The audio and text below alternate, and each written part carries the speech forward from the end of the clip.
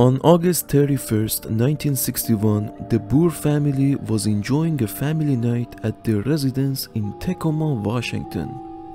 This area is fairly urban and there is not much forest or vegetation around except on the north side of the Boer's residence, which there is a creek that continues close to the city. At 11 p.m., the family said goodnight to each other and went to sleep. 8 years old Anne Marie and her 3 years old sister were sleeping upstairs. Another sister and brother, both under age 10, were sleeping downstairs in the basement, and Mr. and Mrs. Boer were sleeping on the ground floor. As the family was going to sleep, a heavy rain and wind started in the area. Sometime during the night, Anne-Marie brought her 3 years old sister to her parents' room because she was crying during the night. Her sister had recently broken her arm and was still in pain. After that, the parents again went to sleep very fast. For some reason, at 5:30 p.m., Mrs. Boer became restless and got up early. She admitted this was an unusual time for her to get up. She went into the living room and saw the front window open and the lock on the front door was undone. Mrs. Boer searched the house and couldn't find the 8 years old Anne-Marie. She let Mr. Boer know of the situation and they searched the residence and yard without finding the girl. At this point, the police was called and a search was started. The police found that a small bench was leaning against the outside wall of the house below the window. They also found footprints, but they couldn't be sure the size of it because of the heavy rain. The family had a Cocker Spaniel dog that at the night of the disappearance was sleeping at the hallway between kitchen and basement. He never barked or alerted the residents. The police later stated they believed that someone might have taken the girl who knew the family and that's why the dog never made a sound. 100 soldiers, helicopters and bloodhound dogs were involved with the search. Even FBI showed up but never officially entered the case because in their mind there wasn't an abduction. However, the Washington law enforcement classified the case as abduction later on. All the search effort amounted to nothing, and Marie Boer was never found.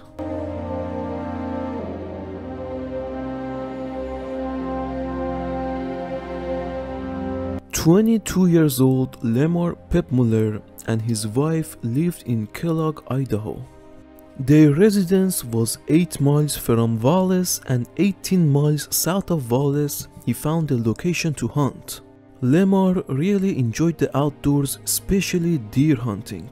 On November 21st, 1953, Lemar left his residence by himself for a day hunting at Slate Creek area south of Wallace.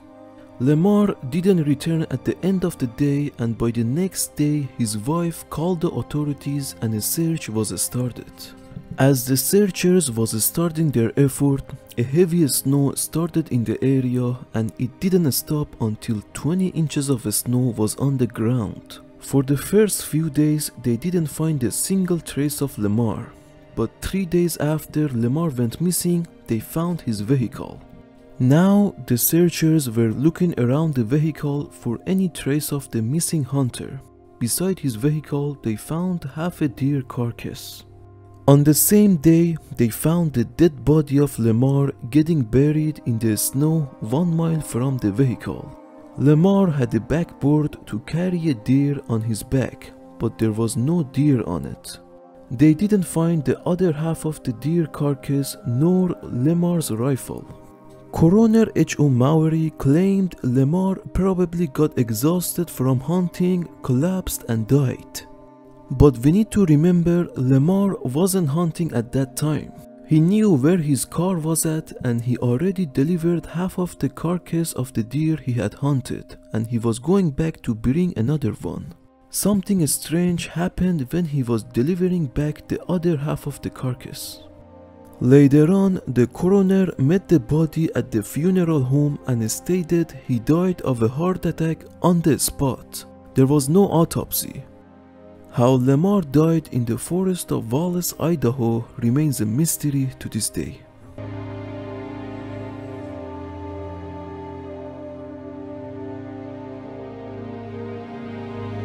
On May 27, 1951, the Schadinger family went for a summer vacation at Truckee, California.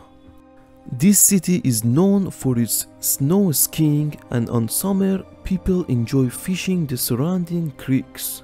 They had an 8-year-old son named Roger who was with the family during the vacation.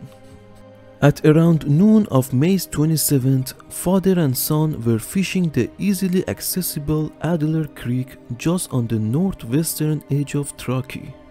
This area sits on the edge of a vast wilderness area, and close to the creek there were large pine trees.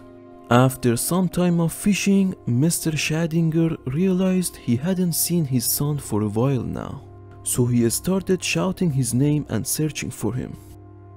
The creek they were fishing at is very small but long, which eventually reaches Truckee City. Mr. Schadinger realized he couldn't find his son, and he called the sheriff for assistance. Hundreds of community volunteers, police officers, deputies looked for the boy, and they were positive Roger wasn't in the area the Schadingers were fishing. The county sheriff brought a special Indian tracker to the scene to help with the search. His name was Archie Hicks. Archie found the tracks of the young boy very soon. He found the tracks in an area where search criteria believed Roger wouldn't be. It was higher in elevation and 5 miles from the area he was last seen. Archie found Roger alive and in a bush at an elevation of 7,600 feet.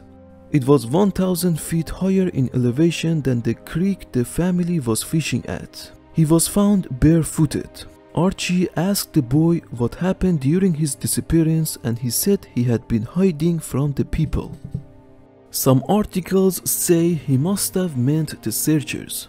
But a lost boy wants to be found and saved naturally. It didn't make sense he was hiding. It's worth mentioning, 15 years later, 2-year-old James Borenkircher also went missing and was never found close to this area. 20 years later, another person went missing 9 miles from this area with the name of Dana Cooper at 13 years of age. Why did Roger take off his shoes? And why he was going uphill instead of downhill? He knew he wasn't going to reach his family by going uphill. He knew the creek and safety was downhill. We will never know what really happened during Roger's disappearance.